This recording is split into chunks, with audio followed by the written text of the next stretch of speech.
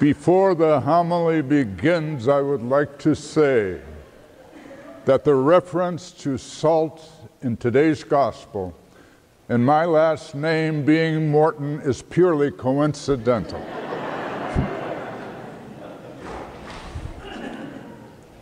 What does it mean to be the salt of the earth? In the daily experience of most people, salt is used to season, purify, preserve. Salt never loses saltiness, but it can become contaminated through a variety of pollutants that prevent the salt from functioning.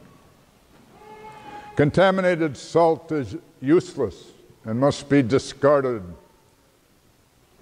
The goal of every Christian must be to season, purify, and preserve the world through all authentic daily gospel living.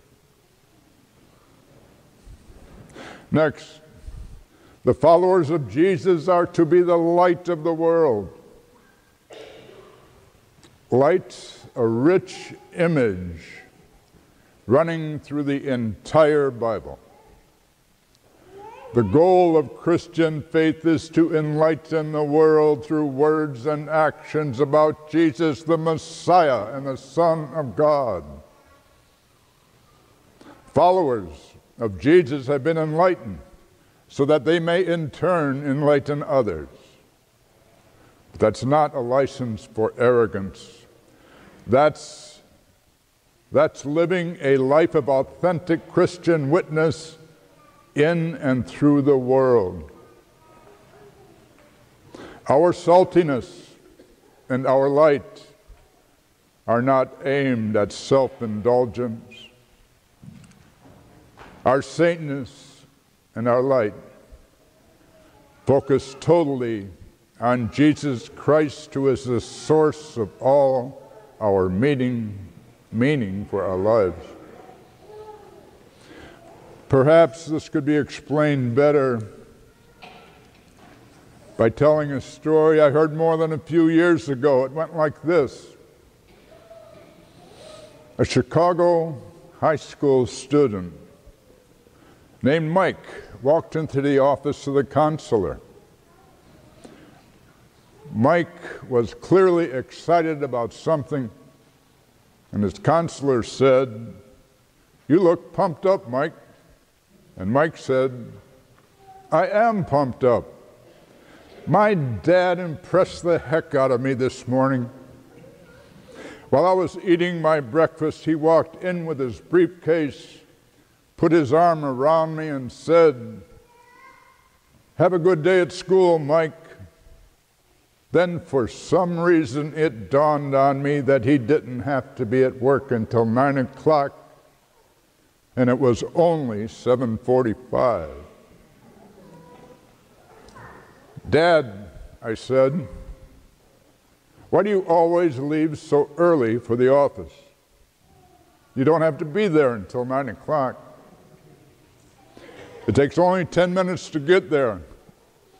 And my dad said, "You're right, Mike, but I usually try to catch the 8 o'clock Mass at Holy Trinity on my way to work." That impressed me.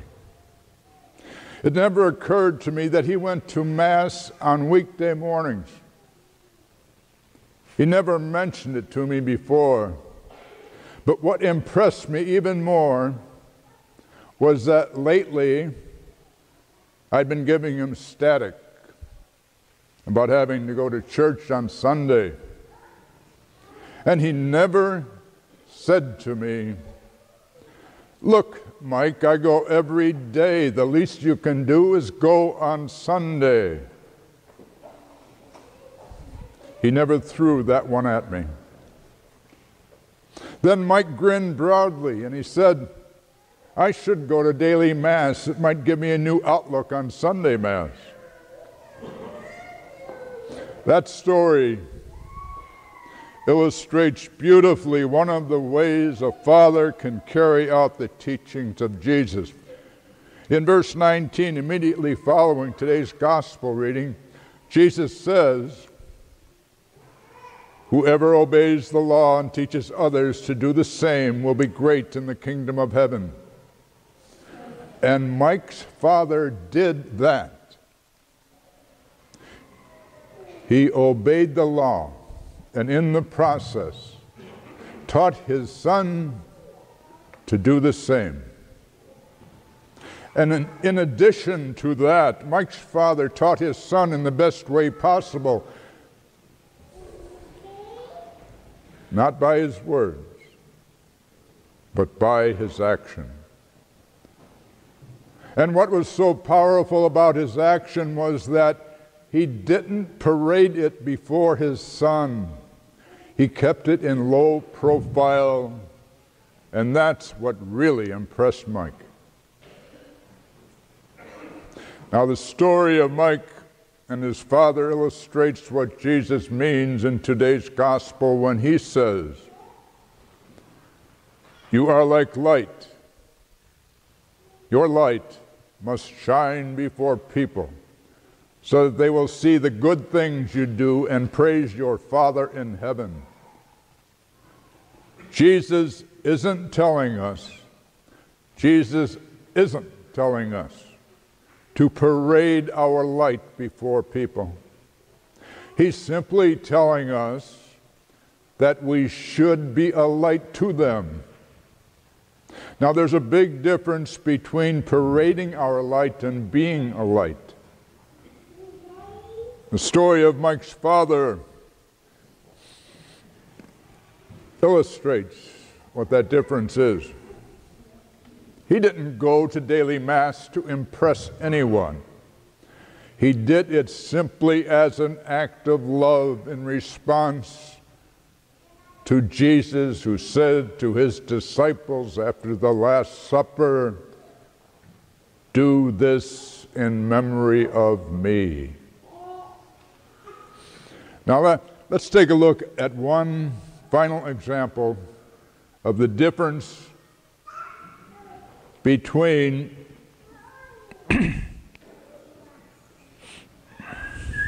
I can find it. The difference between parading our light and being a light. Mother Teresa of Calcutta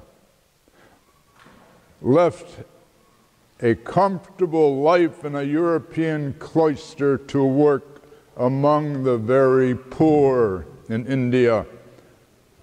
She didn't do this to be a good example to other people. She did it in response to Jesus' instruction, "Love one another, just as I love you." She did it out of love. And it was this love that became a light for the whole world. It was this love that moved people so deeply. And now deceased TV personality, I think it was Mother Angelica, once said about her, about Mother Teresa, "I can't tell you how much I owe to Mother Teresa. She showed me Christianity in action. She showed me love in action. She showed me how the love of one person can start a tidal wave that can spread across the world." So certainly, Mother Teresa is an illustration of what Jesus was talking about when he said, "You are like light for the whole world. Your light must shine before people so that they will see the good things you do and praise your Father in heaven." Mother Teresa